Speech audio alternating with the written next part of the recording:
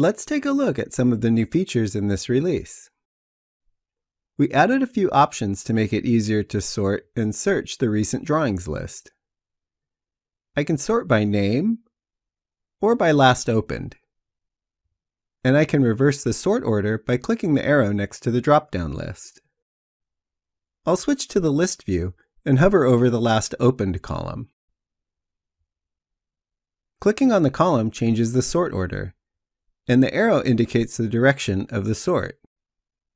In either thumbnail view or list view, start typing any portion of a file name or path in the search box to filter the drawing file list.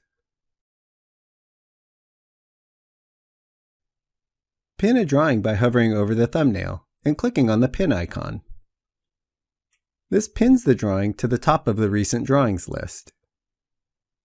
Click the vertical ellipsis to display the Open menu, or right-click anywhere on the thumbnail.